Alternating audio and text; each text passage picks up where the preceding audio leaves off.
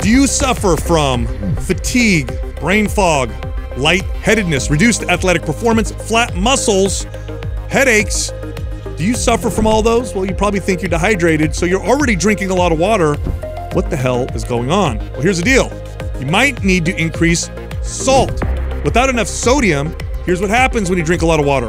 It goes right through you. If you're drinking a lot of water and it's not solving those problems and you're confused, you're thinking to yourself, I can't possibly be dehydrated. I'm drinking so much water. It's because the water is not getting into your cells, and salt is essential for that. So look at your diet, look at your sodium intake, especially if you work out hard. You might need to increase your sodium intake. Try it, see what happens. I'm glad you brought up flat muscles.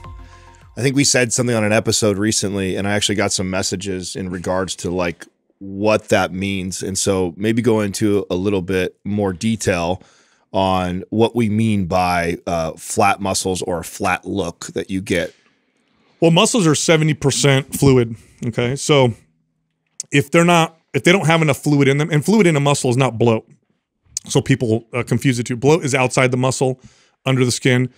You want well-hydrated muscles. Well-hydrated muscles contract better, perform better, recover faster. They look more full and sculpted. It's a good thing. You want well-hydrated muscles.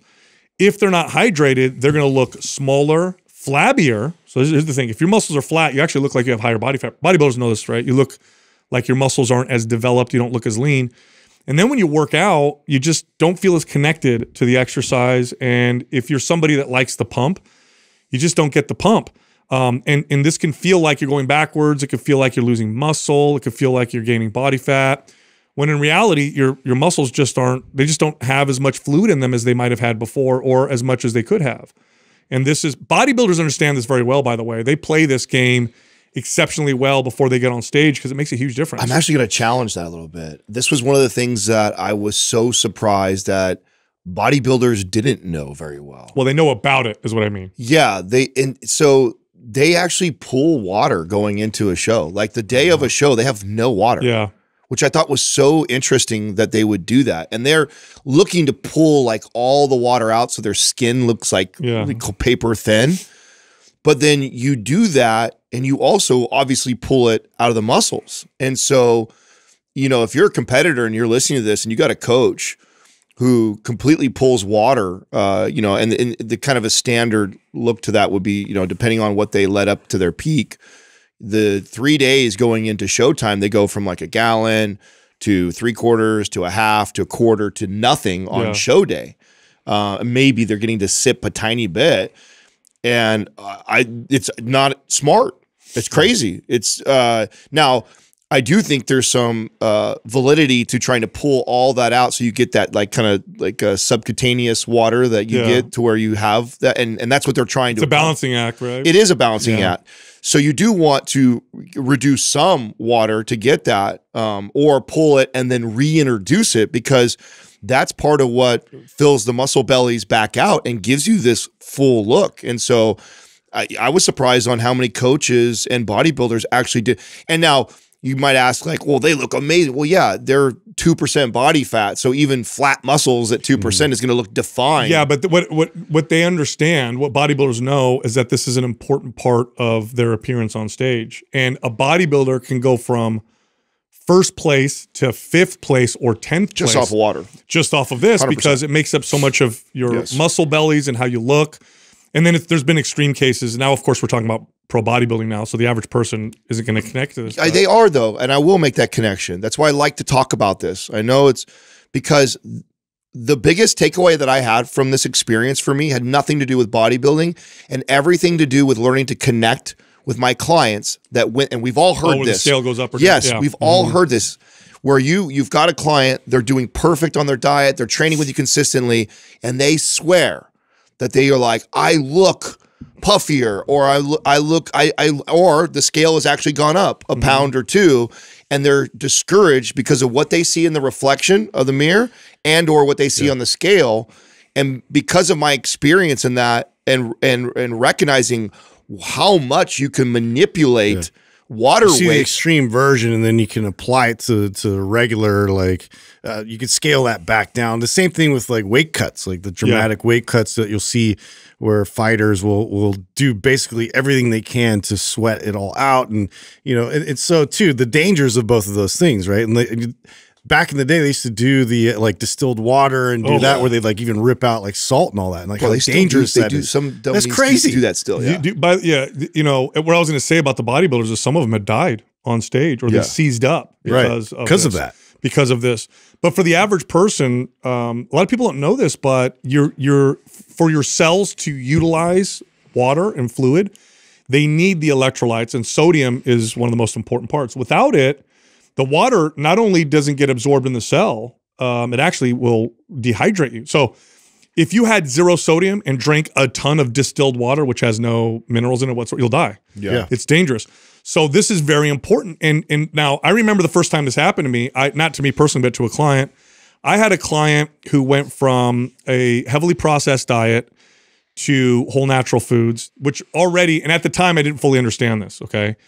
But now I know this. A heavily processed food diet is always very high in sodium. Sodium is always high in heavily processed foods because sodium is a integral part in palatability. They know this. It's salt, sugar, fat. Those are the 3 main ingredients. And there's lots of chemicals and other things they do. But those are the 3 ingredients in making something palatable. And sodium is easy to add, doesn't change the calories. People don't typically freak out if something's high sodium like they would if it was fat or sugar, although some people do. But everything's high sodium when it's heavily processed. And if you go from that to whole natural foods, you've already, even if you salt your food, dramatically reduced your sodium. So I used to train this woman. She went from heavily processed to whole and natural. And then she started getting muscle cramps and headaches. And these are all the signs of dehydration. Yeah. So what did she do? I'm dehydrated. I'm going to drink more water. And then I'm still getting these problems. I'm going to drink more water. She was drinking up to 1 gallon a day. She was peeing all day long. Couldn't figure out what the hell was going on. And thankfully, I had somebody in my studio who was much smarter than I was on this. This was a wellness individual, wellness expert. And she could hear us talking in the background. It was a small studio. And she said, hey, do you mind if I chime in? And I'm like, no, of course. I'd love, like, what do you think is going on? She goes, she needs more sodium. I'm like, sodium? And she goes, your cells need sodium and magnesium in order to, especially the sodium part, this is the part that, you know, she realized was the problem, to pull the water into the cells. Without that, you're drinking all this water and you're not getting much of it at all. Literally within the workout. Okay, I went in the back because I used to have a little kitchen in the back where I would eat, you know, in between clients. I had some Himalayan pink salt and I gave her a teaspoon of it with some water. It's a lot of salt, right? So she's like choking it down, drank it. Within 15 minutes, she's like, I feel way different. Within 15 minutes. It was crazy. That was the first time I realized, like, oh, just drinking a lot more water, you know, that it doesn't necessarily fix the problem if your sodium isn't adequate. And if you sweat and you work out and you don't eat a lot of processed foods, you're probably going to want to add sodium to your diet more than just the salt on your chicken breast. I went through that same process with athletes I was training and even myself, where it was like you feel like you're doing everything dialed in and perfect too, because now you're adjusting. I mean, even just getting an athlete to look into their nutrition and to kind of get more in the whole food side of things. And then also too, to be well hydrated, because, you know, having dry ligaments and having things like that, like that's alarming. That's something that you don't want that. You want that elasticity. Injury. Yeah. So that's one of those things that sticks out as a potential harm. So to be able to now add in electrolytes or a pinch of salt, like that was game changer for a lot of athletes that kept having over and over again cramps and issues while they're sprinting. And so, you know, I saw an immediate effect of that. I can't tell you how many family members and friends that I've had that have expressed to me, like I've talked about the health benefits of the sauna before, and they've told me, oh, they don't like doing the sauna because they always get headaches from it. Yeah, they're like healthy people. Yeah. And I'm like, how much sodium are you intaking? I don't know. They don't really track. Oh, I eat healthy. So they're like, so that they assume because they make good food choices. Nobody knows. That they're not concerned or worried about that. I'm like, no, it's even more important because you eat healthy. You don't eat a lot of processed foods. You work out and exercise, you run, you do all these things. And then in addition to that, you go do a sauna and you get these massive headaches from it. And I tell them, like, next time just use a packet of the Element before or during while you're doing that, and what a difference. And it's like literally solves the problem. Right my dad loves the sauna. He loves sauna and steam room, and he goes, I can't do it for too long. And I'm like, what do you mean? He goes, well, I can stay in there for a long time. He goes, but then I'm like, he goes, I'm so groggy and tired and low energy for the rest of the day, and even sometimes the next day. So I had seen him the other day because he came over to fix something, and he's very good with you know, fixing things and stuff like that. I'm not. So, hey, Dad, come help me or whatever. So he comes over, and he had just come from the gym, and he's like, oh, I'm like, how you doing? He's like, I feel tired. I'm like, what happened? He goes, I did the sauna for 35 minutes, and he goes, sometimes it just kills me. I'm like, Dad, here. And I gave him Element. I'm like, drink this. I said, if you feel better in the next 10 minutes, it's because the reason why that happens to you is because your sodium's low. He drank it 10 minutes later. He's like, what did you give me? I'm like, literally, like, it's magnesium, potassium, but mostly salt. He's like, salt? Yeah, dude, that's all it is. Yep. It's crazy. By the way, Element is the highest ranked product that we promote in our forum. Oh, really? Yeah, I forgot who did it. I think Helen did it in the forum. She said, what are your favorite products or sponsors that work with Mind Pump? Element was the winner. Now, there's a self-selection bias in our forum because these are all fitness and health people. Sure. So they all avoid heavily processed foods. But it was the one that everybody said. It was probably one of those things, like we said, it was overlooked because you think you're doing everything right. Yeah. It's one of the most consistent ones that I hear, even outside of our forum. It's up there. If it's not the number one, it's top, I'd say, like at least top 3 for sure. Yeah. Today's program giveaway is MAPS Anabolic Advanced. Here's how you can win it. Leave a comment below this video in the first 24 hours that we drop it. Subscribe to this channel and turn on notifications. If you win, we'll let you know in the comments section. We're also running a sale right now. MAPS Symmetry is half off, and the RGB bundle is half off. If you're interested in either one or both, just click on the link at the top of the description below. All right, back to the show. So I was going to ask, I want to bring this up because I thought this was funny. So on our Instagram, is it once a week that we do the day in the life? It's once a week, right? Once a week. So we get on there once a week, one of us. So it'll only be me or Adam or Justin or Doug. And we do what's called a day in the life. And we just show what we're doing throughout the day, maybe what we're eating or, you know, what we do in the morning, workout, just literally day in the life. And those get the most views out of any story we do on the Instagram. And we all don't like doing it because we're not super social media guys. Like, it's not like, hey, look what it's like, kind of like annoying, but we do it. People love it. We you know, communicate with people fine. So, you know, Adam came up with this great idea where our staff members would also do one throughout the week so people could see like what our assistant does, what our whatever. And so we were in a meeting and Adam's wife was here. And he goes, yeah, honey, you're going to do this too. She's like, I'm not doing it. I'm like, this is going to be great.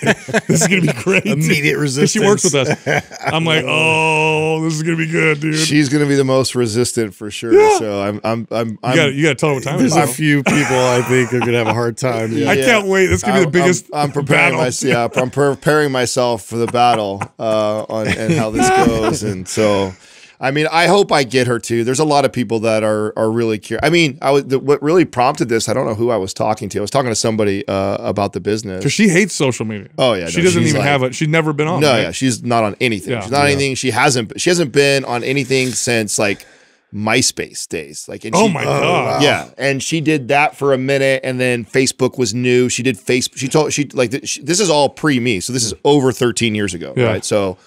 And because I've asked her before, I'm like, hey, you know, you have no social media. Like what? This was back when I was first finding this all out. She goes, yeah, you know, I had a Facebook and a MySpace a little bit. And she goes, and then I'd shut it off and then I'd turn it back on, shut it off. And I was like, well, why would you shut it off? She's like, you know, it always caused some sort of drama. There was always it always resulted in jealousy or you know, some sort of like, you know, talking behind people's backs or she goes, I just recognized that, you know, a lot of drama was connected with it, and I just didn't want to, and then I would shut it off, and then people would be like, oh, I can't connect to you and your family, and so she goes, then I turn it back on, and then it would lead to another scenario like that, and she goes, I just find it toxic, and so I don't want it in my life. And so I made a decision. And this is, like you said, before me. We're 13 years, so this is 14, 15 years ago. She had made that decision and has been. And so she is like super anti being on it. If anyone's ever noticed when I'm ever doing like stories, like when it is my day in the life, like she would normally like bolt out of the room. Like walk away. Yeah, if she sees me do this, she's out. Yeah, she'll cut out or she'll turn or so she does not like to be on it, and I love that, right? So I hate to be like want to be like force her to be on it, but I would where this started. It was actually Jordan Syatt. I was talking to Jordan Syatt. We caught up with him. He came into town to visit us, and a show is coming up soon with him, and we were just catching up. It's been years since he was here, and he was asking about how many employees, and he was just like, "Oh my God, I had no idea you guys have that many people working for the company." And I'm like, "Yeah, you know what? It's funny. I get that a lot, and we tend to like drop names in conversation on here, and I get DMs all the time like, who's Dylan? Who's Jerry? Who's like people are always at so." I don't know. I think I think it'd be great. I think if I was on the other side, I would be curious about. I'm also interested to see what they show. Yeah, I want to see their perspective because we're super like especially if you're doing it and you're being humorous and even if you want to poke fun at us or talk about, we love it. Like we're not like we definitely can handle it. We're not insecure. Yeah, we love it. Like go for it, have a good time, and we all laugh about it and stuff. Yeah, so the audience can look forward to that. We're gonna roll it out soon. So how are you gonna convince her? Probably gonna threaten her with her pay. Probably that's what I'm gonna do. I mean, that's my ace in the hole. I have to. Are you go home? This is the call. We're doing. No. I'll try sweet. I'll do sweet first. Always like, hey, honey, just everybody else is gonna do it, and you can't have you the only one who's not. It'll look bad, and you're a team player. I'll go that angle, and then I'll be like, well, I guess we could reduce your pay by 25%, and so we'll see. We'll see how this goes. So I mean, I hope I can get her. I know we were in the meeting. You said that she's like, nope, not doing it. And I'm like, oh, this is gonna be a great conversation. Great idea. No, I love it. I love it. We'll see how that goes. Yeah, hey, listen, that's a cool thing that Jessica was on there. She built her business, and then as a kid she was on there. She was younger than I am, but then she went off, and now she's going back on a little bit, but she went off for the same reason. She's like, it was not a value add to my life. It was a minus. It took away from my life. I mean, it was actually something we shared in common. So I wasn't either. So you went on to business. I literally turned YouTube, Facebook, and Instagram on all in the same week, all with the intent to build a business. Now I had no idea what I was doing at all, or what it was going to look like. I didn't know that we would all get together one day. But I literally I had MySpace, and I had MySpace for a short period of time. I wonder if is it still there? We found yours a little while ago. Well, yeah, it wasn't like my personal, it was like my band, just because. Can you look us up, Doug? Look up MySpace Adam Schafer. I don't know. Yeah, I don't know if it's still around. It's still a thing. Like I think that's a good question. I think it hasn't. That would be funny, bro. Did nobody's interacting on there. Did you have music playing in the background? Yeah, I did. I had like matter of fact, I remember. I think it was Trapped. Justin knows who that is. Yeah. So a hard rock band. Yeah. So that was your song. That I think that's why I liked it. I thought it was cool because you could do that. I liked it because of the music, because it tied you a lot more to underground music. Yes, and people were sharing stuff. But yeah, Tom never did us wrong. Yeah, that guy was solid. Hey, didn't he? He didn't sell our shit. Didn't he end up like broke or whatever like that? What happened to him? Do you know his Andrew? You know his backstory? I don't know his story. Yeah, I was reading an article and I'm gonna try to pull it up real quick. But basically, I know he sold a ton, like millions off of it. Oh, he did make millions. He just went off the grid and went to go live. He was just life. like peace. He was always stayed off social media. Yeah, wasn't he the first friend you would get when you? Yeah. He's the only one. That's there why it's like an ongoing desk. joke, because everybody's Tom's been their friend. You know what I'm saying? Like and everybody can probably recognize that photo of him.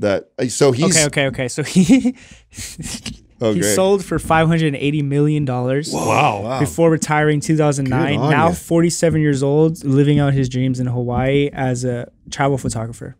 Oh, wow. So that's good for him. What a great story. Man, I would love to get him. Wouldn't that be a fun interview? That would be Are a you real kidding fun me? interview. Yeah. He probably hides. He probably don't want to send what you got over to Courtney and let's get his ass on the show. And Katrina and see what they can do. That would be a really cool. Bro, this was social media before social media became a tool of the freaking the machine of the propaganda and crap. It was all pure. Man. I mean, how cool is that the guy who was a part of inventing it and starting it cashed out and then just disappeared. Just took off. He has a family. No desire to, I'm sure he's 40-something years old now. I'm sure he wouldn't have a problem finding a wife with that kind of money either. But sure he's doing all right. I wonder if he gets traveling the world with a camera in Hawaii. Yeah. Yeah, I think he's. Wonder if he gets How recognized. can I get attention? Like, hey, I doubt it. Actually, I mean, I guess that he does have that. Famous, I know. I can picture right now the picture. I wouldn't be He's able in to. a white shirt and he's behind If I the saw desk. that photo, I Like, would obviously that's what I recognize the remember. photo. But Yeah. I could be in line with him and not know who he is. I bet. I mean, he's got to be off all social media, otherwise people would know what's going on. He's Sure. probably anti. Yeah. That would be very interesting. Yeah, I think that's cool. Yeah, cool, dude. You know what I learned the other day, Justin? I thought of you when I saw this because you like this kind of stuff. Huh.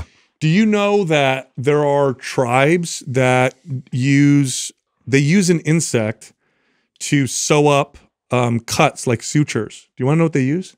An insect? Yeah. Like, is it like an extraction from the insect No. or is it the actual insect? They use army ants. So if they have a big cut, Yes. they'll put the army ants Because they bite down to like suture. their mandibles over the cut. The I have mandibles seen will that. squeeze together because They pop the head off. and then they'll pull kill the ant, take off the head, What? or take off the body, and the little head is the there. pinchers keep pinching the whole time to And it keep keeps, it together. yeah. Look it up, Doug. I Look have up I seen want to that, see yeah. that. That's army cool. ants for wounds or as sutures. I saw this the other day on social media. That's wild. So smart. Yeah, dude. So these are like they have a cut. They want it to heal. Look at that. Bro. Look at the finger of that guy's finger. It actually looks like stitches. It does. Isn't that like so? I find that so cool when you're I think like that's a super- low tech like culture or whatever, like, but you find ways to solve a lot of these problems. Yeah, like, dude, this could what really a great prevent- solution. Bro, that has to be like a serious bite though to actually hold skin together. Oh, right yeah. there. It's an army ant. Look at Oh, yeah. look at the one over there on the top left. Look at that. Look at those mandibles, dude. They're no joke. And they're organic. So you're not getting some then it weird- dissolves eventually, right? I think so. Yeah, 'cause- Isn't that crazy? Do you, okay, God, so you get tweezers and then you put it right in place and then it's got to bite just right. and no, then- you don't tweeze anything. The mandibles It are just- wide. It clamps down first. No, I know, but you have to cut its head off. No, you After it pull, bites, you pull its body off. You pull it off. It bites down, And it just holds and then on? They twist it. And Yeah. yeah. It doesn't release. Yeah, because I mean, it's kind of like that contraction that still happens, like even after people die. So those two things that could possibly help you survive if you're ever in a situation. That's one. Here's another one, and I learned this from this old surgeon that I used to train. So I used to train this surgeon. well, glue, like super glue, is another. Yeah, So so that's that was what- my dad, my stepdad. Every construction. Every construction Yeah, dude puts contractor. super glue on. Dude, my dad used to That can't be good. Ah, put dude, cement. I did that a few times when I cut my fingers for like playing at his show because like I don't know, I was playing and I had this slice and I was like, oh no, I have to like perform tonight, so I just super glued it. Yeah. Yeah. Oh, that's every construction. Super glue, toilet paper, and then duct tape. That was like the movie. Why is that everybody? Super reinforced? Yeah. Yeah. My dad, you know what my dad did a couple times with me? I'd cut my hand helping him, whatever, as a kid. He'd take dry cement powder, put it on. Oh man. God, it would just work. Like, okay. I felt like a badass though, you know? I'm like 12 years old. Like, Yeah, dude. check this out. Cemented. Anyway, so I learned this from an old surgeon. I used to train this surgeon. He was just about to retire. So people need to, and I would hear stories about him and I'd hear him tell me stories. And what people don't know is that surgeons, if you go back, 40 years, because he was, let me see, he was already in his 60s. So I think he'd been already, practicing for 30 something or 40 years. Back in the day, surgeon was God. Like you walk in the hospital, they're kind of like that now, but back then it was really like they call the shots. They could do whatever they want. You do what they say. The training was crazy. He said when he was in training, he would tell me stories where he was in the ER and then, this guy, blood was squirting everywhere and he was a kid and he was like freaked out because he's trying to help him. And he's like, this other old surgeon is like, slapped him and like fixed it real quick and like, scolded him. He's like, it was hardcore. But anyway, he said, if you're ever in nature and you get a cut and it starts to get infected, he goes, the best way to clean it. You want to know what it is? Pee on it. Maggots. Maggots. Oh, maggots. Yeah, I've heard they that, love actually. eating dead skin. You put maggots on a wound and maggots will only eat dead flesh. He says it will clean the wound better than any doctor that you can imagine. You put maggots on it, cleans the whole thing out and you're fine. How crazy is that? It's so okay. It's better than anything that we have. That's now? what he said. I don't know if he's being like, like he was exaggerating. Hyperbole, Yeah. But he said if you're out in nature and you have a cut and you like, that might not be good. You get some maggots on there. He goes, it'll take care of the problem.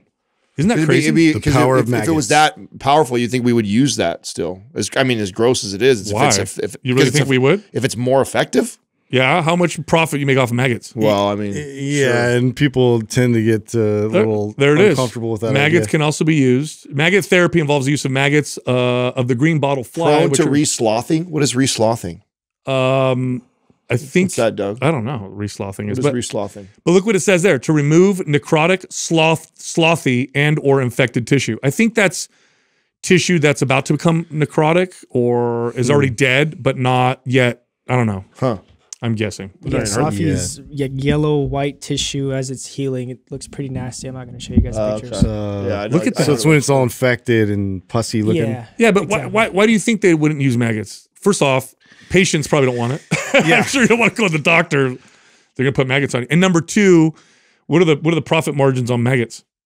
You know what I mean? Yeah. I can go outside and get my own. And how long does it take? You know, I mean, are we that terrible that we choose to not do things that are more effective? I mean, that's so. I don't know if it's more effective though. But yeah, it is effective. We found something that is easier and relatively inexpensive and more effective, then it makes sense. But if it's like if it's still proven to be better, it'd be weird to not.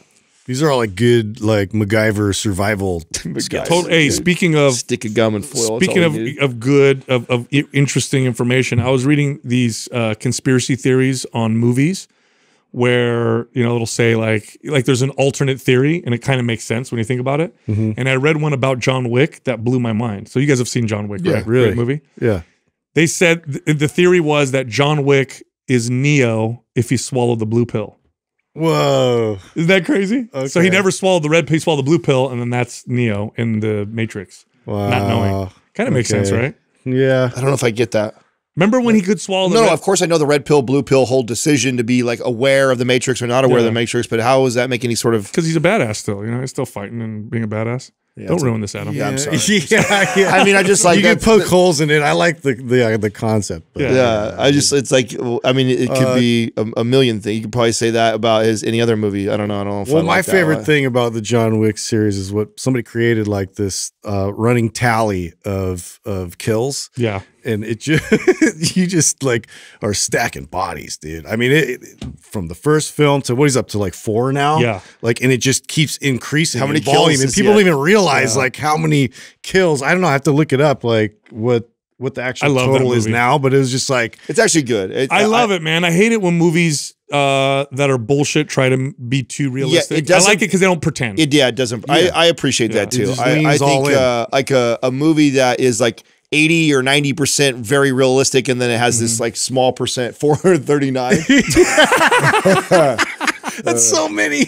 Bro, it went up though. Look, the first one is 77, then it goes to 128, then it goes to 140, and then so it's 194 in a third. Oh, it went down. Come on, man. It went down. Yeah, well, I wonder if they like write and they go like, oh, we got to back off those little crazy people. They made less money. Let's give somebody else a turn, to make some kills. They got to go hard. Has any movie surpassed the infamous scene in Heat for the most bullets ever fired in a scene? Oh, has that ever been passed? That was the record back then. Are you sure? Oh yeah, it was more than Commando, or yes. Oh yeah. So another set, like Big Lebowski had the most swear words, I believe. Yeah. Oh really? Yeah, and it's cool because it's like it's subtle, like it's just part of their language, so you don't realize there's cussing the whole time. Oh, I didn't know that was a record. Yeah, it had the sure? longest and most bullets ever fired in a gun scene ever. Really? Yeah. At that time, I don't know if it's been surpassed. I remember Commando, bro, and Arnold comes out and he's just. Dude, do you not remember that scene? I do. It was a great movie. I mean, it's literally a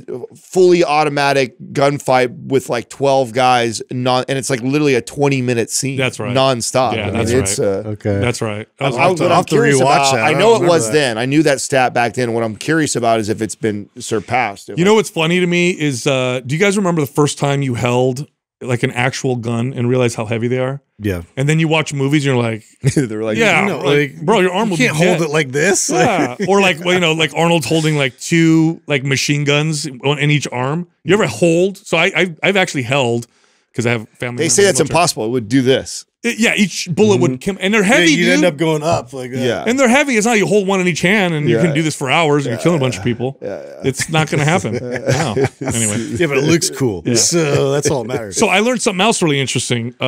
This is crazy. I love reading about, I'm not going to suggest this, by the way, as a recovery tool. So let me just say that first. But I watched this video, and then I looked it up to confirm it.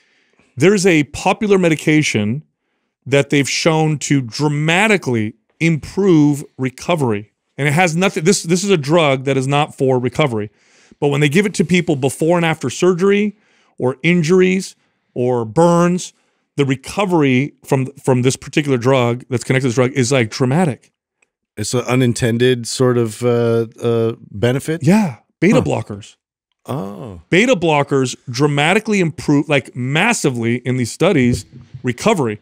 The theory is, because the theory is that because what do beta blockers do, right? They don't allow your heart rate to get up too high, right?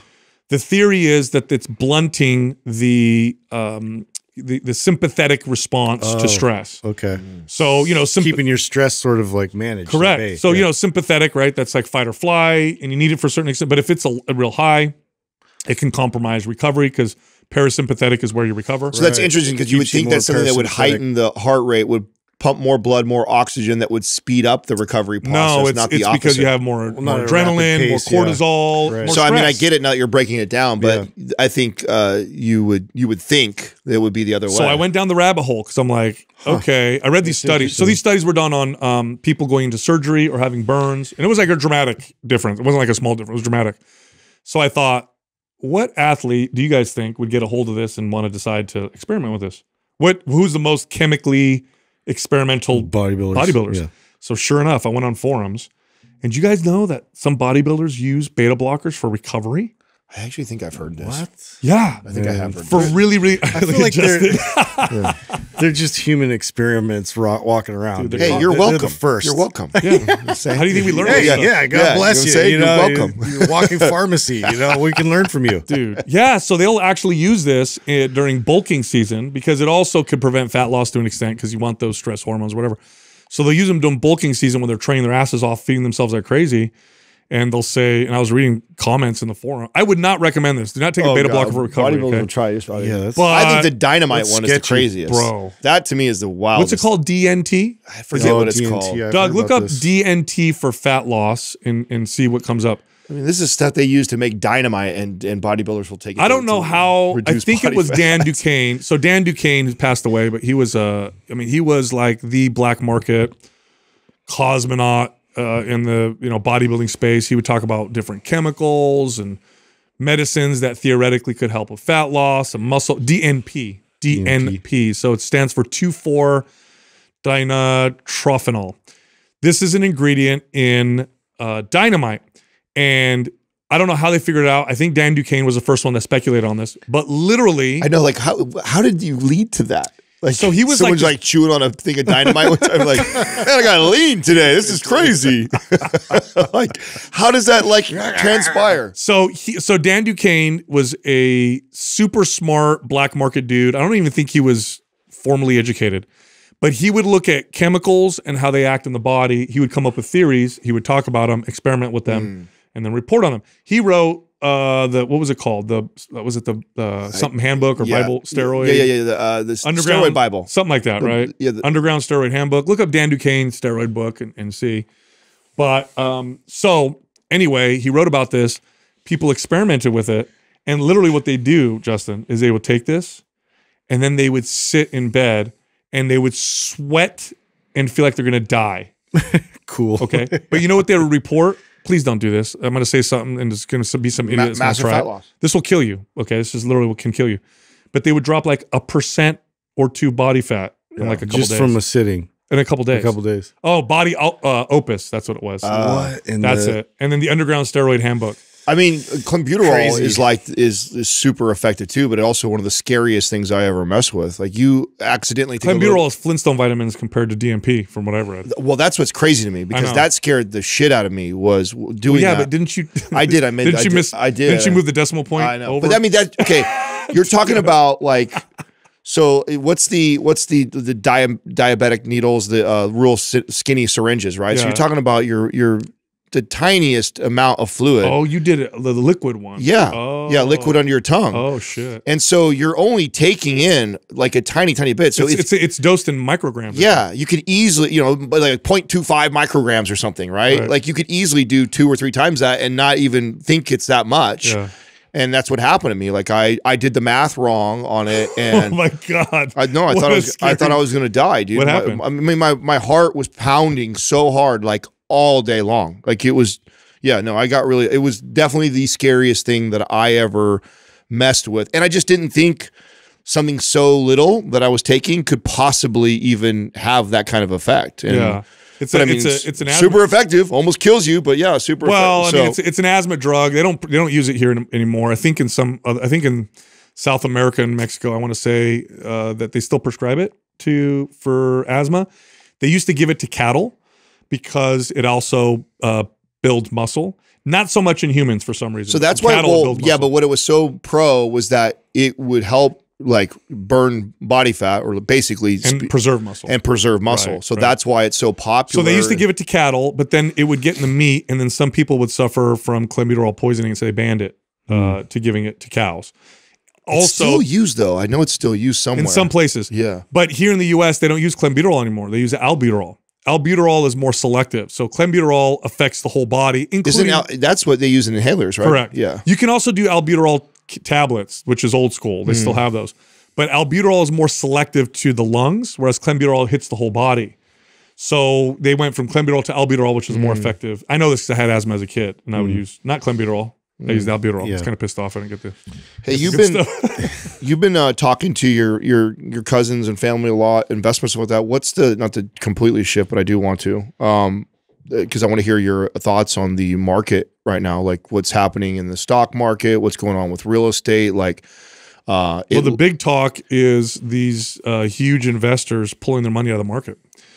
You had the Michael Burry bet, which was a few $1 billion. Yeah, Buffett recently, right? Warren Buffett pulled $8 billion out of the stock market. That means that they're expecting. Pay attention, like whoa. Yeah, they're expecting a big drop, and then they'll probably put it back in and buy things when they're cheap. So, and so the prediction I've heard, it's like it's literally here, right? This month, so September to December is when most of the people that I follow that have been saying that this is where we're going to see it really unfold right now. So I'm really curious because I thought it was going to happen long ago. I thought we would have felt this, more of this, I guess, in just like the last year or whatever. But I did read the stat. I read this yesterday. I think I saw my buddy Chris, post it, and it's like, man, that's wild. It would take a combination of up to 28% decline in home prices, a more than 4% reduction in 30-year mortgage rates, or up to 60% growth in median household incomes to bring home affordability back to its 25-year average. Wow. That's how off we are. You know what the problem? Because that's crazy. You know what the problem with the housing market is that they've encouraged and created, because it was like, here's what happened. It was like part of the American dream: own a home. Politicians got involved, government got involved, and it became policy to continue to try to make buying a house more realistic for people, more accessible. Yeah, and so as a result, we've skewed and distorted the market so much that now this is what always happens: housing prices have gotten so expensive and so crazy that it's unachievable. And so they try to remedy by pumping more money or by just trying to fix things. So what's happened now is so many people have their money tied up in their homes that it's political suicide to allow the market to correct itself. Because if the housing market crashes, the average person is screwed. So now we're in this weird, like, what do we do? I have some thoughts around this. So I'm curious to what do you think was going to happen, or like, or do you think we have this massive crash ahead of us? Do you like, what's going to be the result of this? Oh man, I don't know. I don't think it'll be like 2008. I think if this does go down, it'll go down because of the labor market or the work market really being affected. I'm not sure, because people have a lot of equity in their houses, and they were locked in with such low rates that a lot of people will just weather the storm. Yeah, I don't think we're going to see anything like that actually at all. I think that we are in, and will be unique in our lifetime, going through a major transition. I think the education around it is going to take probably a decade plus to even get to everybody else. I think the old adage of, Buying a house, buying a home is gone. I agree. I think that it's going to continue to stay slowly snuffing people in out. control by a small percentage of people that can actually afford to play the game of owner and then renting. And I think that it's just going to be different. That's not going to be part of the American dream anymore. Part of the American dream is actually not going to be like own your own home. And it's like, it's going to be, you know, live where you want to, have the freedom and flexibility, do short-term rentals like Airbnb, live here for a month, go there for a month. Like remote work is everything's becoming renting. Everything is going in that right in with the Klaus Schwab. You will own nothing and be happy. Yeah, I mean, I think that we're living that. I do not think. I mean, in hearing stats like that, like you have to mull that over a little bit. Like we would need an 08 plus type of crash just to get back to like a 25-year average, which I don't think anybody thinks that we're in for an 08 crash, even if we're going to see some things get turned up a little bit. Have you seen some of these World Health Organization like proposals for like new cities and what they look like super ultra dense housing, these massive buildings with like 300 square foot, you know, living quarters for people. And I mean, they're trying to shift everything. And either they're doing it because they see the writing on the wall, so they want to change the perception, or that's just the direction they want to go because then they will own everything. What do you mean? What are you seeing? They talk about how the new cities, right, the cities of the future are going to be, and the way they sell it, of course, is better environment, it's climate friendly, but it's these like massively like super dense housing. So like buildings, so people aren't going to have a house with a yard. That's going to be like if you're super rich. Otherwise, everybody else is going to live in these buildings with these tiny 300 to 500 square foot rooms, communal living, right? They sell it as like this whatever. The biggest project in the world is off and running now. What do you mean? That. It's the wall. Yeah. Or the line. The line. Where is that? Saudi Arabia. Saudi Arabia. Yeah, that's right. It's a multi-trillion-dollar project that has already broken ground and is being built. And it is literally that. It's this, they're building the entire, I mean, I forget how many miles it goes. It would take with a bullet train, it'll still take 20 to 30 minutes to get from one side to the other. Oh my God, look at that. To put in perspective. Yeah, so this is what it's looking like. Wow. Yeah, it seems like they're building and shaping these like so it's its own, it's like you don't have to ever like travel outside of it, leave like so sports, entertainment, grocery, everything is in walking distance, and so that's sort of like the selling point too to the carbon thing. And I've also seen one too that's like a it's supposed to be carbon neutral. There's a floating one, like a floating I heard city you say that it actually looks like a turtle in the design.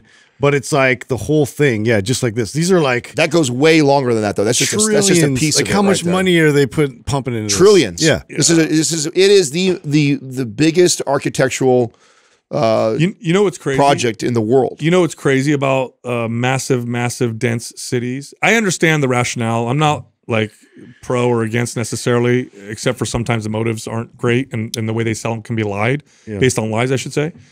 But massive, close, tight societies are what have given us some of our biggest problems in modern societies. Like disease. Disease is a big problem in a place like that. Like imagine a pandemic. What an interesting point that I actually didn't think about with that, because I'm like super excited about it, but like, imagine like. That's why we don't have fur. You know that, right? That's the main theory. Why humans are naked monkeys. Because there's no other. First of all, you think to yourself, what is the evolutionary benefit of us being naked without fur? That makes no sense. That was the argument that we were aliens. But just had to go there. But sorry to get you like evolutionary speaking, it's stupid. Fur protects you from being attacked because it kind of is a buffer, keeps you warm. Like why the hell are we so naked? Yeah. And the main theory, which is largely agreed upon, is that we started to develop larger and larger communities. And if having fur became a problem because of lice and mites and disease. Well, that's interesting because you do see like the chimpanzee or whatever that documentary is on Netflix. I've been watching it, and just the process of how that's like a status thing. Like they go around and they pick the mites, and and it's like it's all political and like who they do it with and all that kind of stuff. And it's an important part of it. Otherwise, they're going to have parasites. They're going to have diseases. They're going to have all those things if they don't get groomed. So what we have with like viruses, for example, is let's say that there's a virus in a community of 10. Okay, it passes through everybody and it's gone. That's it. You have it in a society of 10 million. It's going to mutate a bunch of times. It's going to circle around, turn into something different, and really, it's going to feed off of just the amount of people that are there. So like these huge. Like the bubonic plague killed so many people, but it probably didn't hurt people living in like, tribal communities because there's not a lot of people. It was the cities that had destroyed. So it's different problems is the main thing. I'm fascinated in it. There's like a really cool little mini documentary on the History Channel. I think it's also up on YouTube, like where it went through the whole process of like they recruited like the most talented, brilliant minds in architecture, and because it's what I can't figure out, even after the documentary, I couldn't wrap my brain around, like if you have this thing that's these huge vertical walls like that, how are you going to have all this like fresh greenery inside there? Like it's all greenhouse, like and you're in the desert, so it's like the climate there isn't like the most advantageous for like it's all climate control. It's all climate control. Honestly, my science fiction brain goes immediately into like this is like kind of a preparation for interstellar travel, because it's like everybody's going to be confined, and if we're to like ever have to leave, it's gonna be like that. It would be just like that, and we would try our best to create some kind of environment where plants could grow, and so we could still have some kind of sustainability. My conspiracy mind, if I let that fly with this, looks at that and says, wow, what an easy way to control a lot of people. Yeah, that's what I think. Right away. Everybody living in the same building. Sure. Everything's controlled. Everything from the climate to the food to the information to the whatever. Like literally you'd have 2 buttons and you could make things happen. Everything's probably going to be under the same currency. It'll probably be digital. Well, I mean, you remember I brought that up years ago now. Jeez. That we'll be the underground people. That the future was going to be these mini, shaking our fist at them. These mini cities that are owned by massive companies like the Apples, the Googles, the Facebooks, that build these and they've already kind of done their own countries. These like little campuses. And I mean, right now Google is buying up half of down here. Like they're going to have half of all this stuff down here. And they have this massive campus, and soon they'll have their own kind of government ecosystem where it's think companies could go to war one day? Like Google versus Apple. No, I always like to try and be optimistic about it, unless like, I love it when you're optimistic about the conspiracies, because the comments under YouTube go after you. I know that people get hella pissed like this. Adam's head is in the sand. I know. So we're the ones saying crazy stuff. I know. I'm gonna be optimistic about it. Like, okay, let your free market brain go a little bit and be like, imagine there's these 10 different, billionaires that decide they want to build their own little cities, their own governments. So long as people are totally voluntary. That's what I mean. And so it's like, hey, you don't have to work for Google. You don't have to work for Apple. Say you own Apple, I own Google, you own Amazon, and we all disagree politically and how things should be structured. And so, hey, go build your fucking world. I'm going to build mine. Yeah. And if people want to live and as a I think smart business operator, be like, I need to make this a place where people want to come live, or else they're going to go to you or someone else. So long as it's voluntary and it's not a backdoor way for government to control speech and movement and purchases and stuff like that, I don't care. But I don't think any of those guys I'm saying like, I don't think like the Zuckerbergs and Bezoses and Musks and stuff like that I think most of them lean like libertarian. They did. Or at least they did, right? Before. Not anymore. Yeah, before. What was the old Twitter owner's name again? Jack Dorsey? He said all that. Yeah. Like, it was literally how he started the company, was trying to make it as free as possible. Yeah, so I think, I believe that that's the intent from most of these guys. The internet grew and exploded and self-organized itself with almost zero direction or regulation from governments. And it advanced very quickly. And it literally became what it is without top-down type control. Well, speaking of like long linear structures, the Great Wall in China, dude, have you saw this in the news? What happened? Like, so I guess there's these 2 people were trying to make their commute to work a little shorter, And so they decided to bore through and basically cut through this giant chunk of the wall and have a road so they could cut through to get to work faster. Like ancient structure that they just so they must be like ruined. Thrown in jail. Oh forever. yeah. They picked them up and locked them up. Were they successful though? Did they get through? Oh, they did. They did. Wow. They created Doug pulled Give me a up. picture. Let me see what this looks But like. it's Bro, just like, that is not so disheartening, man. Like that's history. Like. too detained after leveling. Yeah, it looks like part of the wall that's kind of crumbled, and not the entire wall's like in perfect shape. Sure. Yeah. But they did kind of go through it and destroy it. Yeah, irreversibly damaged. Ooh. I didn't know that some of the wall looked like that. I assumed it was like what There's you a lot of always ruins with the wall. So I mean, there's places where you can go. How many miles does it go? It's You can see it from so space. long. Yeah. It's so long. You don't know that? I think it's the only man-made structure you can see from space, right? It's Really? Yeah. It's 13,171 miles. Whoa. Which is 21,000 kilometers. That's Whoa. it. What?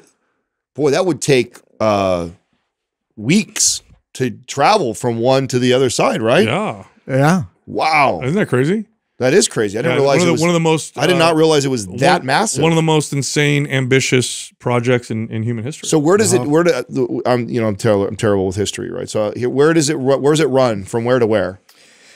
That's a good question. Is it completely a border? Or like, it was, I think, originally designed to keep out invaders. I would imagine that's right.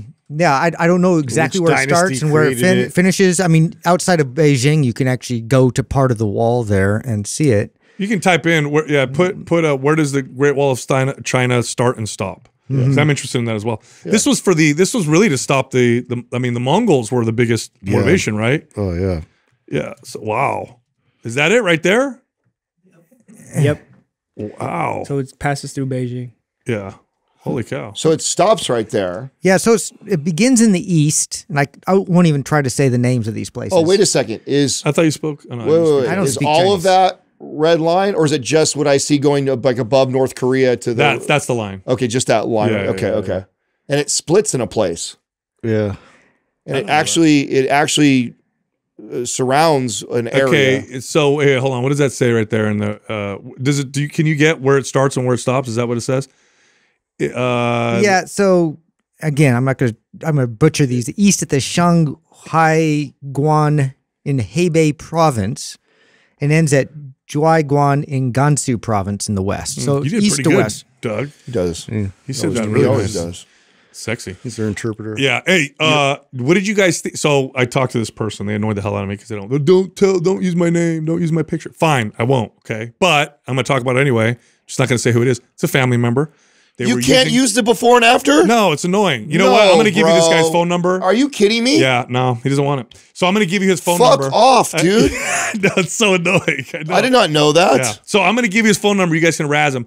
But he used the before. Here, listen. I'll say this. I was the most skeptical about this, and I'm like, whatever. I've also accepted that. I'm going to ask him if we could blur out his face. And do that. Yeah, we could do the that. before and after. It's crazy in this period of time. 30 days is crazy. And his hair. And I had no idea we weren't going to be able to share that. That pisses me off. His 30 days. Because I've been hella skeptical about this shit in the first place. I told you it's working on it. His hair in a month. Yeah. It's a substantial difference in That's how much hair. some bullshit, bro. From Why using is he being like that? Yeah, I don't want. He's just, I know, I'm so mad. But I don't know if he's just, I don't know what the deal is. Bro, you're the leader of the family. You should fucking put your foot down about some shit like that. I think he's sensitive about his hair loss. Is that what it is? I think so. Blur his face out. But the fact that he had so much hair regrowth, I would be like proud of that. Yeah, you'd be pumped on that. Yeah, nobody's going to be even looking at his face. You're going to see his hairline that is like completely radically changed. I mean, he's just blown away. He's blown away that it worked as well as in 30 days. Because remember, the peptides, it'll take longer than 30 days to really have their full effect. What a prick. I hope he listens to this and hears me.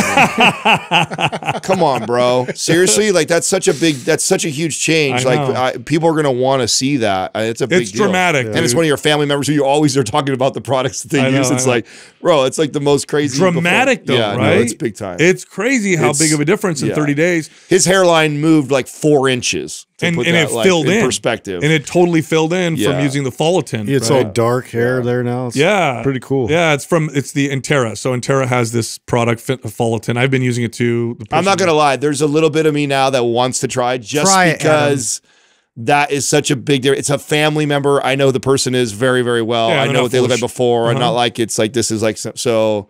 Even as much as I didn't even give a shit about it, like that's like whoa, that's a lot, dude. I know, in a short period of time. Now they also have the skin cream that did you guys wives use those? Yeah. Or did you guys? Oh yeah, Courtney's raving about it. Yeah. So they call it liquid Botox. Yeah, because and I don't mean to put her on Front Street, but yeah, she's done Botox before. And it's like so the difference of it. I'm like, well, is it really like move the needle at all with that? And it's she stopped kind of. Yeah, nice. No pun intended. Nice. In terms of like the regular appointments that you schedule for that, because it's one of those things. It's temporary. You got to keep it up. So she's had to like book out even further out. like so has been able to kind of like not go as often. So it's got to be working. Oh well, I mean, Jessica's been using it, and she's like, "This is get me more. This is crazy stuff." You can actually feel it, by the way. Have you guys tried it? I mean, I've tried it once. I can't say that. You didn't notice you felt something? It feels interesting. Like you put it on and then you can feel like your skin, it just feels different. I don't know. It's interesting. Anyway, good stuff. So it works. And if I get approval from this fucker, then we'll post his before and after, but I don't think he's going to. I feel like we can blur his face out. And then that's what I'm going to at least that. Yeah, that's at what least. We'll call him Mr. X. Mr. X. Mr. X. Oh, shout out. You got I had something. What was Anomaly? Oh yeah, listen. Anomaly on Twitter. He interviewed Vivek Ramaswamy. Well, it's on his Instagram also. It's on his Instagram also. His podcast is called Dream Rare. We've actually talked about him before.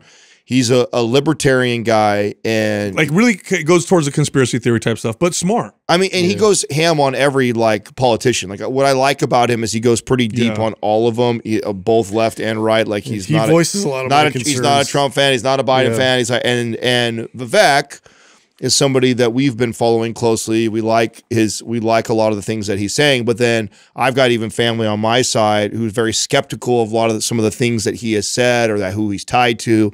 And this is the toughest interview Vivek has done. He definitely hands down. Asked him the hard. I even think that like he was a little, but he didn't soften anything. Nothing. It was all hard. It's a great interview if you're at all following the debates and things and curious about the candidates. And Vivek is one of the leaders on the right. Definitely worth a watch. So shout out to Anomaly. Is that how you say it? Yeah, and then it's the 0 instead of O. Yeah, so AN0MALY is on X. Yeah. You got to check out Organifi's Performance Stack. There's 2 supplements you take together. It's Pure and Peak Performance. You get stimulants in the Peak Performance. Pure helps to round everything out. You have a very euphoric feeling. It feels amazing pre-workout, before any kind of creative endeavor. I love it. So it's Pure and Peak Power. That's the bundle, and they offer a discount. Plus, you get an additional discount with our code. This is with Organifi. They make some of the best supplements around. Check them out. Go to Organifi.com. That's ORGANIFI.com/Mind Pump. Use the code Mind Pump and get 20% off.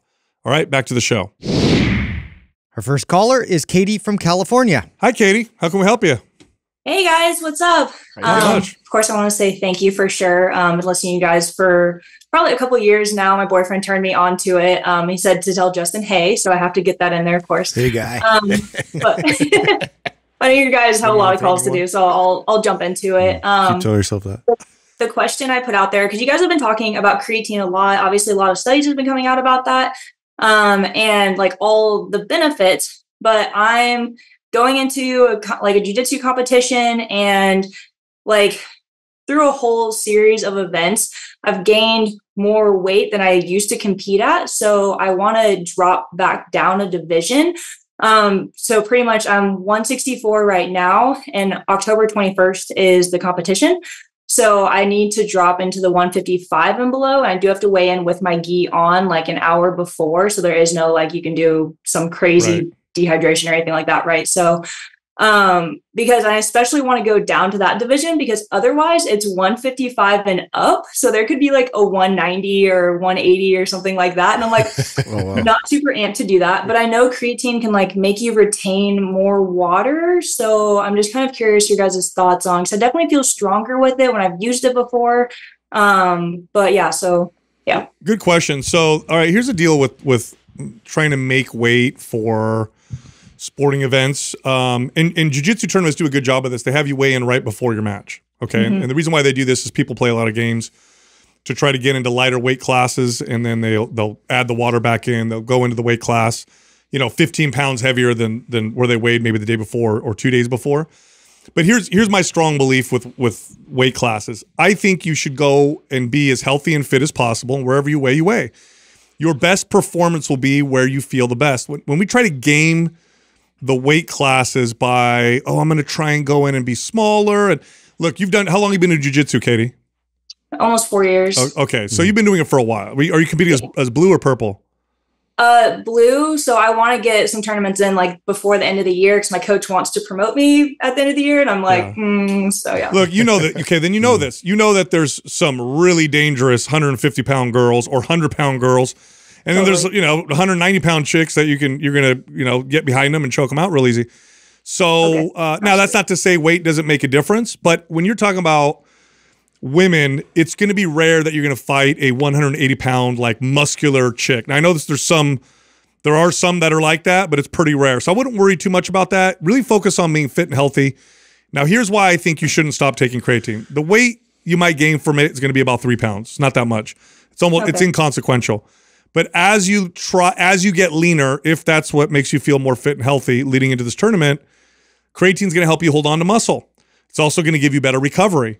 So I don't think that that's something that is going to make that big of a difference. And in fact, might actually hamper or hinder your performance. So I wouldn't worry too much about trying to, shave 3 pounds off your body weight for a tournament that's in October. I don't think that's going to make that big of a difference. No, I think that the move would be, even if we were to manipulate a little bit of that, the move would still be to use creatine the whole entire time. And then like the week before the competition, I'd just say, hey, cut it out. If we were like, let's say 3 pounds over water weight heading into that. But even then it's going to be so the difference of you making that weight class is not going to be made in that week. Let's say it's going to be done on all of your dieting training leading up, and creatine is only going to help you get your results better. And so I would use it, and I think you're going to be totally fine. The absolute worst thing you could do, and some people do this, is the week before they're like, oh my God, I have to drop 5 pounds. And so then they do everything they can to drop 5 pounds. And look, leading up to a tournament, you're training at max. You're probably already dancing on the borderline of overtraining. You're probably already, taking care of some kind of nagging injuries. I don't know any jiu-jitsu competitor that goes into a tournament with some kind of mild injury. One of the worst things you can do is try to cut weight a week before a tournament when you're in that state. You're going to make yourself potentially sick or overtrained or injured. So, that's just... you want to be as consistent as possible. I completely agree. And it's one of those things, too, like you want to lose weight. Some people wait till like the last 2 weeks or so to really like crash into it and not performing with that weight and not being at that energy. And so all of those things factor in when you're going to your performance that, if you haven't simulated that beforehand. So if you are wanting to kind of move into a lower weight class, I would do that before even signing up for, a tournament. So that way you're real comfortable, with that body weight and that, that feel of your body first. You guys are reading her numbers too, right? Yeah, you're 5 pounds off, right? If she wants to do 155. Yeah. Yeah. And that's October what? 21st. Yeah. Which one is this by? Is this the are you coming up here to San Jose? No, it'll be in San Diego. So it's the Jiu-Jitsu World League. So it'll be at the Del Mar Fairgrounds. Okay, cool. Yeah, I mean 5 pounds you could totally do by October 2nd. Yeah. It's not that big of a deal, and it'd be a healthy cut. What I would do is literally, I wouldn't aggressively aim for a cut. I would just try to eat healthy, clean, train, try to stay healthy. Try to stay away from overtraining. Cut at all. And you'll probably drop that anyway with the additional training. So okay, I do want to mention what I was talking about though. Like, so are you against her potentially doing something like this since she's like 5 pounds, right? So she doesn't need to do an aggressive cut. You just, tighten up the diet a little bit, keep your training intensity volume up there. You're probably going to lean out heading right into the competition or getting close to the competition. Use creatine. It's only going to benefit your training and building muscle and hanging on to muscle during this process. Let's pretend she is though like a pound over.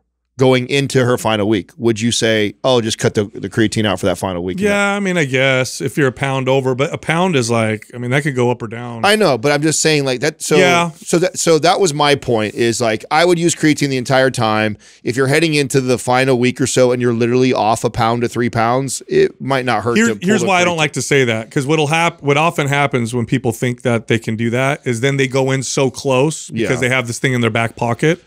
If you go into the tournament a pound away, you've already made a mistake. No, so if you were my client, the goal would be to get down to 150, knowing that we could be 155. We have plenty of time to get to 150. 10 pounds over the next month and a half is plenty of time for us to do that. Healthy, slowly, controlled.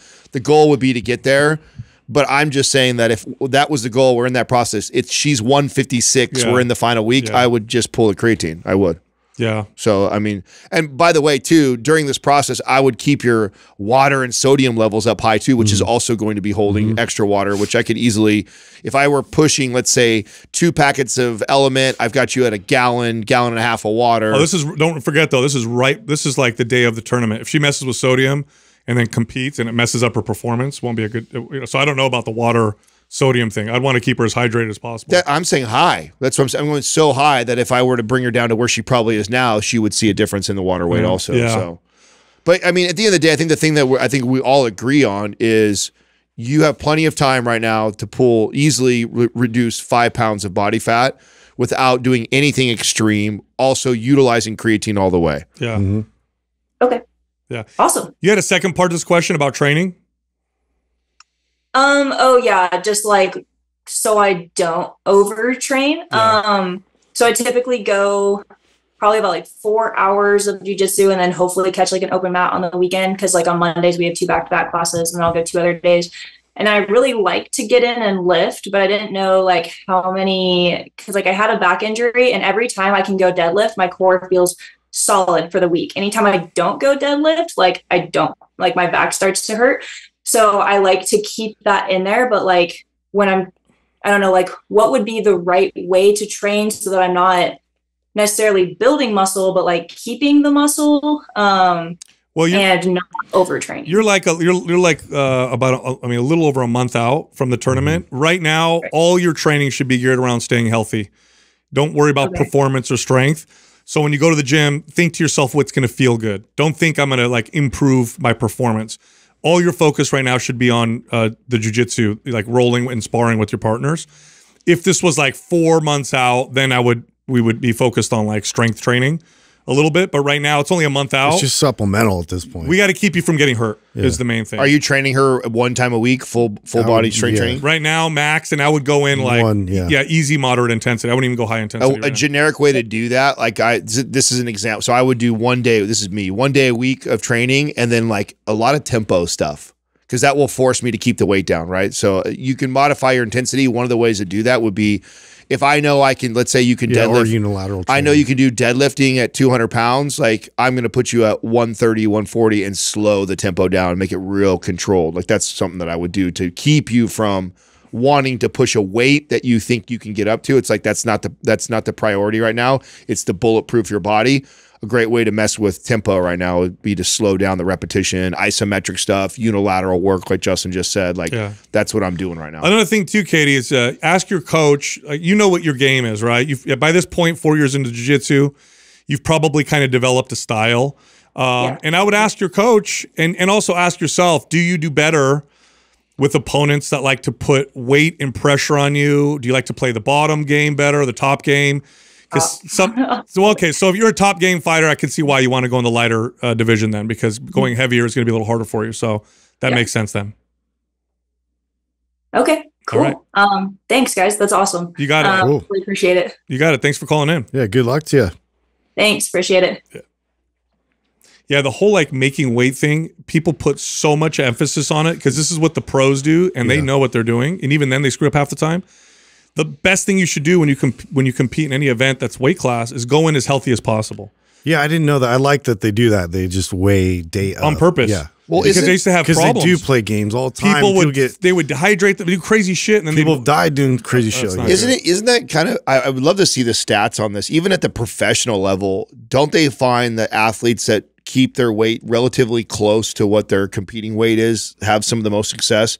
I know there's some examples in their body. It's I know there's some examples of some fighters that are like famous for this, right? Where they cut like 30 pounds and then they blow back up 15 right before the fight. I think, but for the most part, I think some of the most consistently successful, even professional fighters are like do a good job of keeping themselves close to the weight that they would. I read a study, or I think it was an article that said that about 10 pounds is where you want to, maybe 10 pounds within your fluctuation. Yeah, where you could drop 10 pounds of water 24 hours before and gain it back. Sense. More than that, you start to mess up your performance. You know, I had a friend who dropped 20 pounds of water the day before. Oh my God. And he went in and he was trying to like IV it back in. You do all kinds of shit and you just feel like dog shit the day of, you know? And I mean, he was trying to, his training partners locked him in the sauna, wouldn't let him out. Oh my God.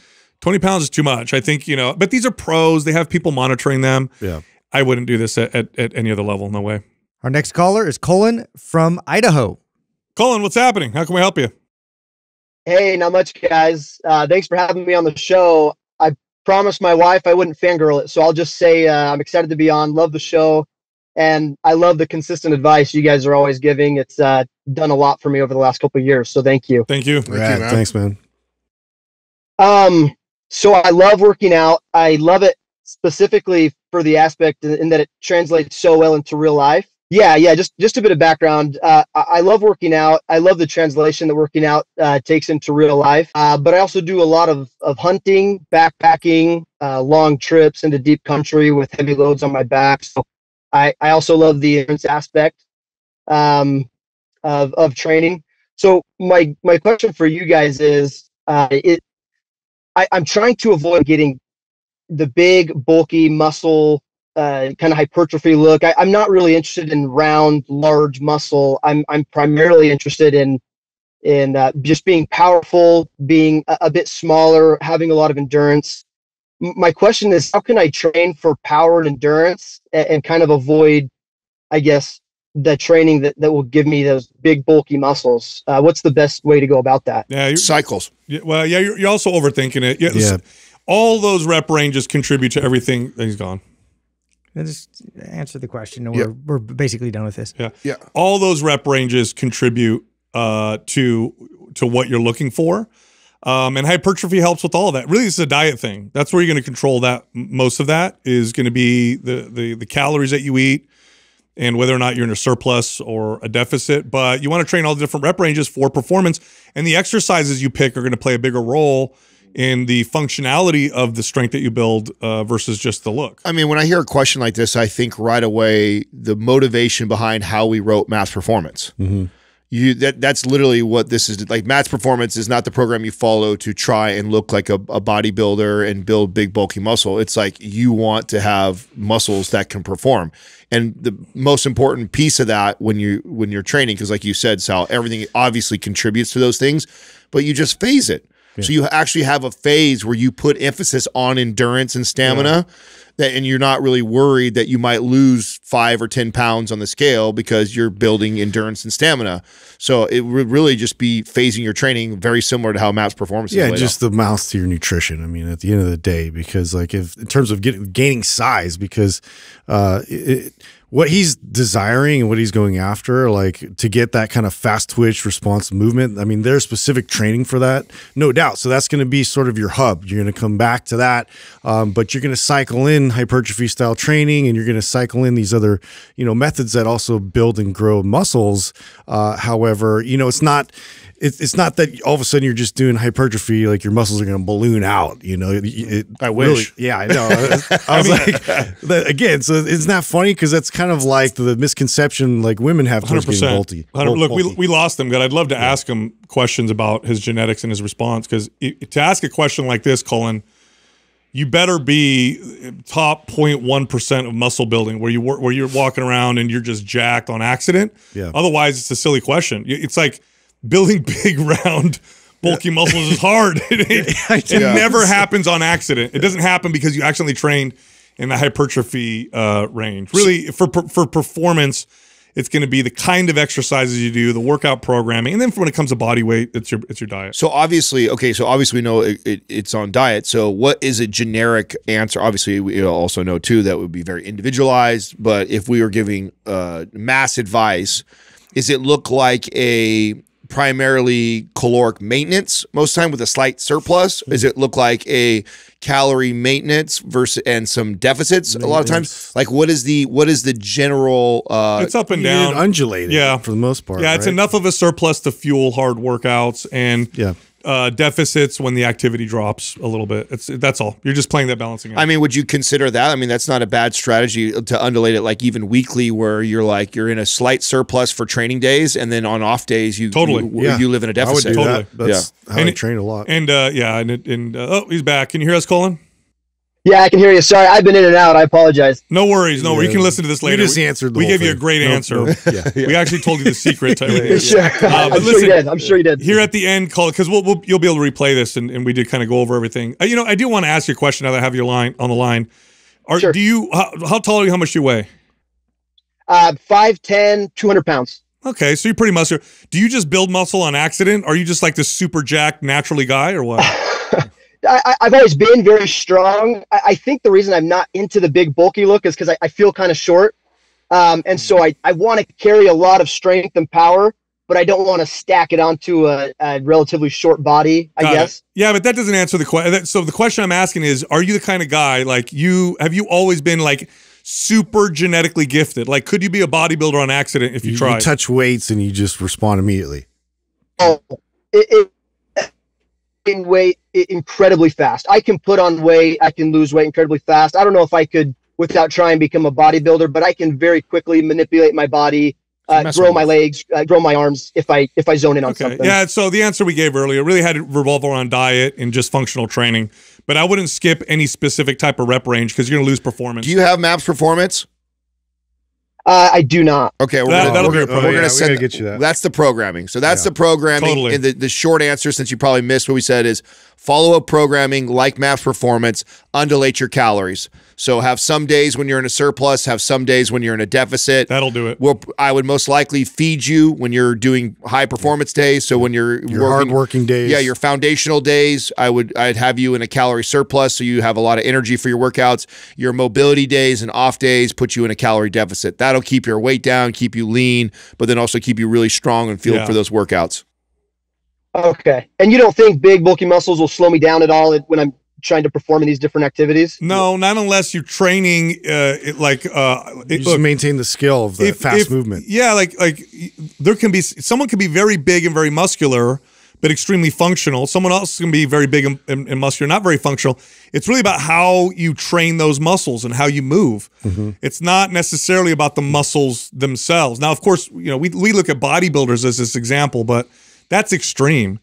That's extreme. If you build big muscles by training functional, they're going to be functional. Well, and a lot of times, they've cut out a lot of those athletic type movements, and really that's what it is you're not simultaneously training for both, which a lot of athletes, like you look at these specimens that are athletes, like they've been, they're big and jacked, but they can move and be very explosive and move very fast. And so you have to maintain that amount of skill simultaneous to your training. If you follow MAPS Performance the way it's laid out, you'll be fine. You'll be fine. And you just you interrupt the training every once in a while with some low calorie days to make sure you don't put on excessive weight. But even the weight you would put on from that program, to the guy's point, is going to be functional performance weight. It's going to be good muscle that's going to work the way you want to. And if it's not, then just go on a cut for a little while. That's it. I mean, follow that to a T.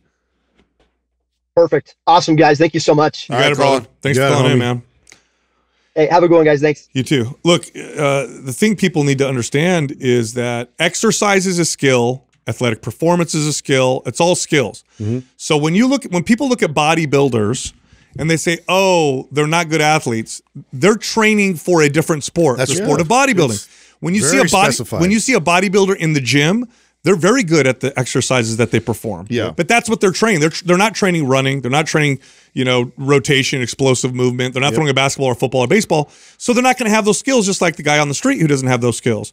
Training those skills and training to have skills, that's what you're going to adapt to, and that's what's going to make it's what you prioritize. That's it. At the end of the day. 100%. Our next caller is Carl Dean from Tennessee. Carl Dean, how can we help you? Is that that's not your home setup, is it? It is, yes. What? Holy cow. That's sick, Jim. This was our COVID project. We spent our vacation money in 2020 building a home gym. Can I get a little camera turn there? Can I see the whole thing? That thing looks awesome.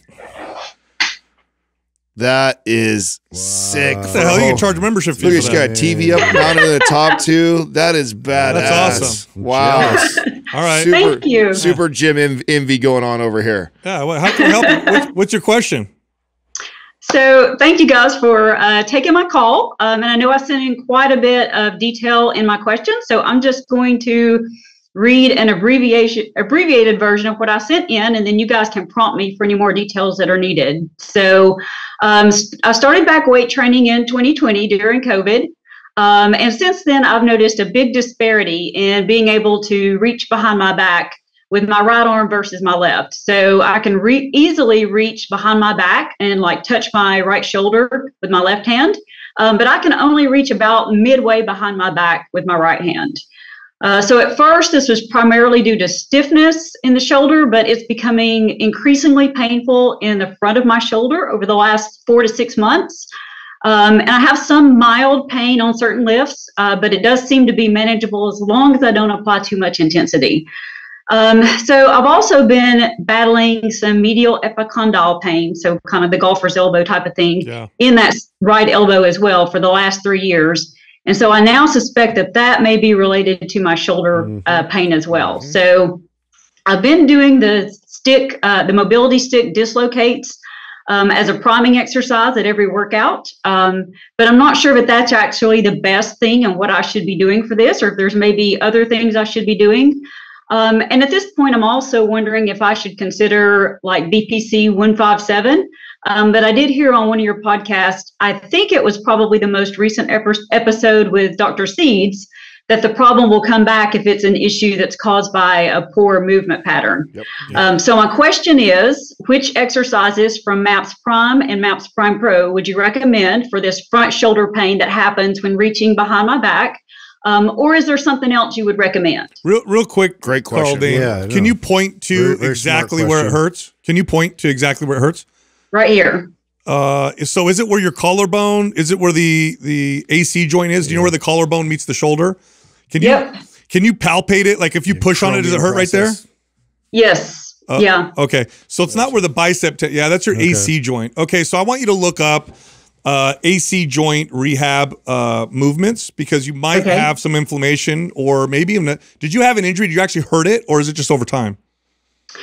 So it really just started coming on over time. I did have an accident, a horseback riding accident back in July, fell off and actually landed on that same shoulder. And it got worse after that accident, but now that is 95% plus recovered. And so it's really back to the baseline of kind of where it was before that accident happened. Is she separated a little bit? Yeah, you're pointing to your acromioclavicular joint, the AC joint, so where the clavicle meets the shoulder. And so there might be some, here's what happens with poor recruitment patterns. You get some pain, your recruitment patterns change, and so now the way you move is causing issues in other areas like your elbow. So this would be something I would work with a movement specialist over. Now there's lots of mobility movements you can do. The problem is I can't watch you do them. And so you might perform them in a way to where they're not going to be necessarily beneficial. Which is, by the way, why doing shoulder dislocates may not really be improving for you, is like you may not even recognize it, but every time you go over, the side that you have pain in is moving differently than it should be to help you. And so you're not really getting a lot of maybe relief. Maybe it warms up a little bit. But to Sal's point, if I can't be there to kind of correct when I see it, like, oh, see that right there, how we're elevating? I need you to press that while we do that. We need to be able to spot the compensations as they occur. So that way, we could make those little micro adjustments in the way that you're bracing and holding your body and making sure it's like actually benefiting your shoulder. Yeah, you're probably, so I'm assuming bench press probably hurts it the most? Or also bent over rows. Bent over rows, interesting. Yeah, so your shoulder's probably coming forward when you're rolling, when you're rowing. A little forward shoulder. Yeah, so I would work on in Prime Pro scapular. So there's 2 sections for the shoulder. There's like shoulder movements and then scapular movements, I believe. Yeah. Or scapular circles. I would work on scapular movements. I would also work with a movement specialist or a physical therapist and let them know I have AC joint pain. They'll do further assessments to identify what's going on, because it's going to be a little bit more specific and specialized. But I really think that 3 to 5 sessions with a specialist will give you enough direction to like, so it's not like you need to make a crazy investment and have one with you forever. It would be just like paying one of us to be there with you to kind of go through and go, oh, okay, this is what we need. Here's the few things I need you to do. You seem like the type of person that would be disciplined to follow through on it. Like that, it'd be worth the investment to go see someone 3 to 5 times and then have them do a little bit of work on you, show you how you need to move when you're doing these exercises, and then you'll probably be all right as long as you stick to it. Now BPC would definitely help, but you still need to do it in conjunction movement and rehab. Yeah. So BPC is good for healing. It's not like a cortisone shot where you just reduce inflammation. It'll speed up the process. If you combine that with the rehab, it should help quite a bit. Okay. So is this something that I need to go like to my general practitioner and ask for a recommendation to a physical therapist, or is this something I can involved in? Well, how do I get in touch with the right type of person? Yeah. Are you in our private forum? I am, yes. Dr. Brink would be great, so I want you to tag Dr. Justin Brink and ask him for a referral. I bet he's got somebody who he'll know who to reach out to out there better than even we will. Yeah. And then the BPC, it's unlikely. He also, by the way, might be able to give you some video consultation that might be good enough. He for sure will. If you can work with him, do some Skype. Yeah, so he's the best. And now the BPC, it's unlikely your general practitioner will even know what it is. But there are doctors that do work with peptides, so you can go to mphormones.com and consult with them, and they'll set you up with a doctor for the BPC. But definitely do this. Okay. The movement specialist is like you said, you hit it already. Like that, if you don't address the root cause, it's just like putting a Band-Aid on it. But it will help while you're doing it. But make sure, and Brink's in there, so he might even be able to do this video with you. Yep. So, perfect. Okay. Awesome. Yeah. You're on the right track though. You're gonna be good. And you got an amazing gym. Yeah. Oh yeah. So thank you. So my husband did most of this work by hand himself. So he'll be very, very pleased to hear that. I mean, it's gorgeous. It's a gorgeous gym. Yeah. Is he a contractor? Is that what he does for a living? Is he in the space? He's he's electrical. Okay. Wow. But yeah, he's in the space. So yeah, that's awesome. Well, tell him great job. Yeah, very nice job. All right, I will. And hey, guys, if I can just share with you a quick thank you. So. I hear you guys talk a lot about how sometimes it feels like, you're fighting the good fight, but it's a struggle getting the message out there. Just wanted you to know your message is getting through. I first found you guys, I heard Sal a couple of times on Mike Matthews. The second time was actually his interview about the resistance training revolution. So I immediately went out and pre-ordered it from Audible. And from there on, I was hooked. And so thanks to you guys, my 18-year-old son is now running a version of Anabolic. He's a regular listener. Last year, he did his school entrepreneurship case study on Mind Pump.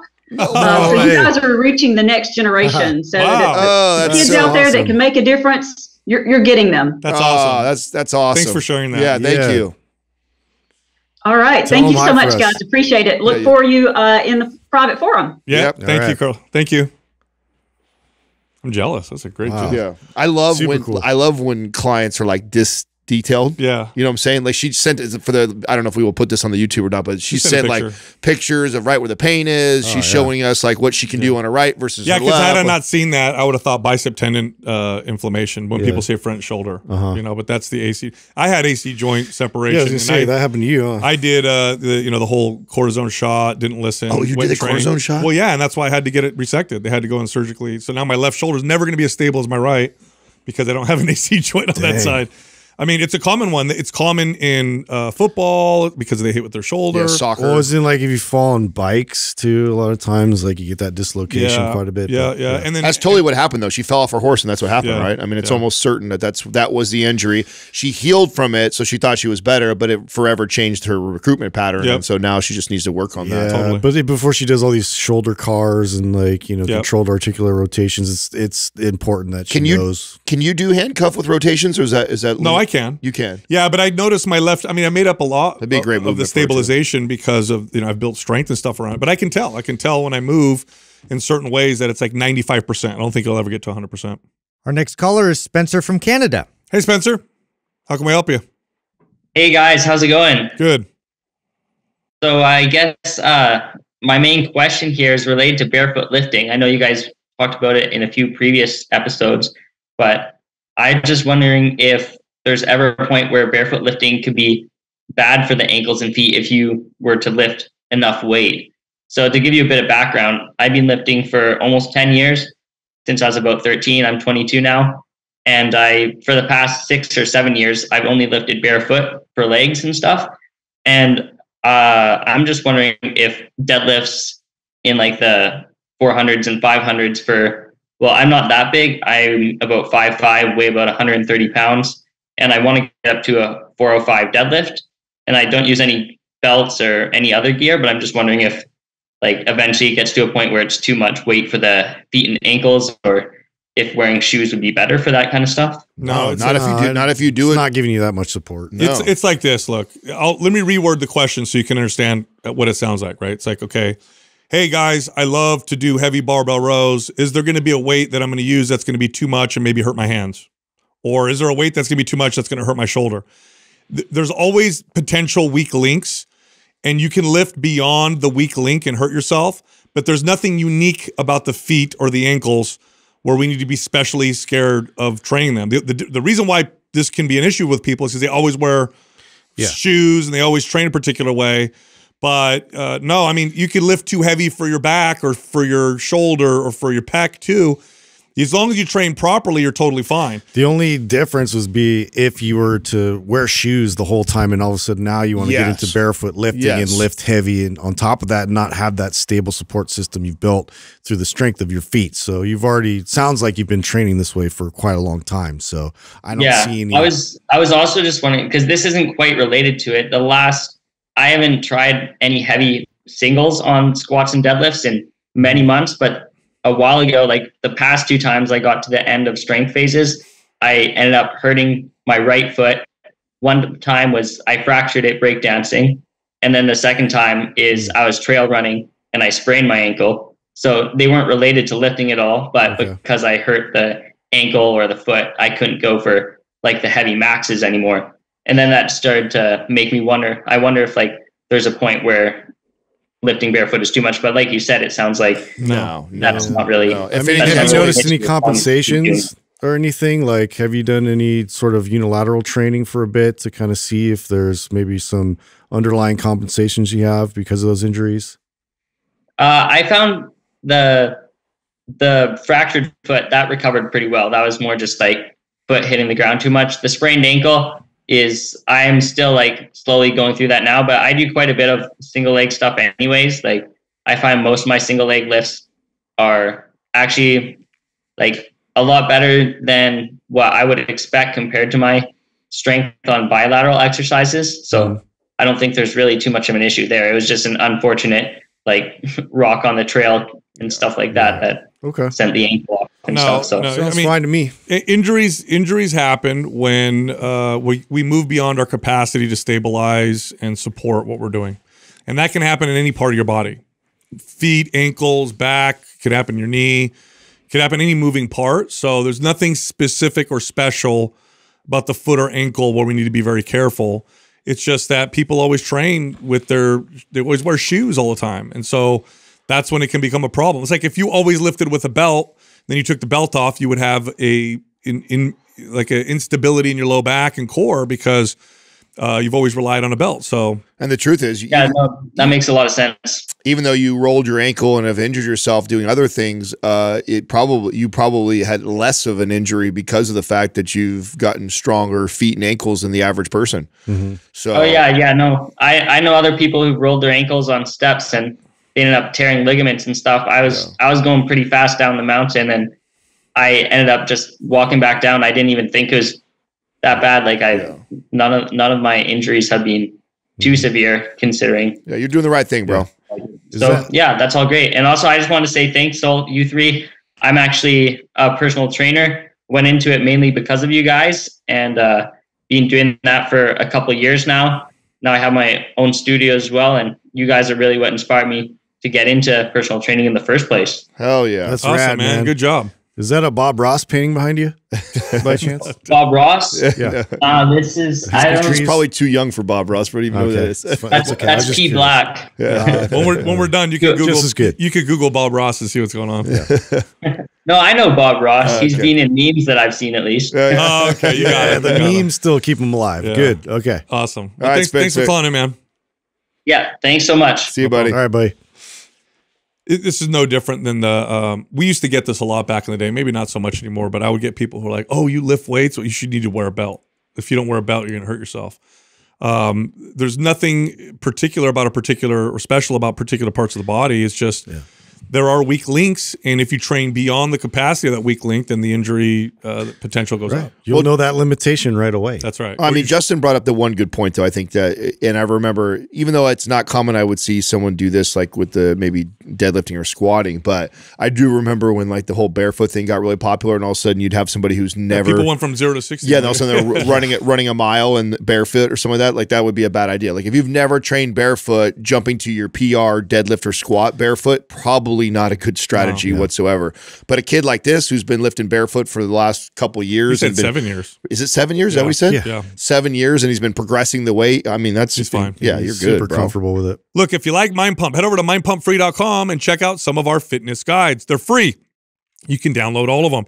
You can also find all of us on social media. Justin is on Instagram at mindpumpjustin.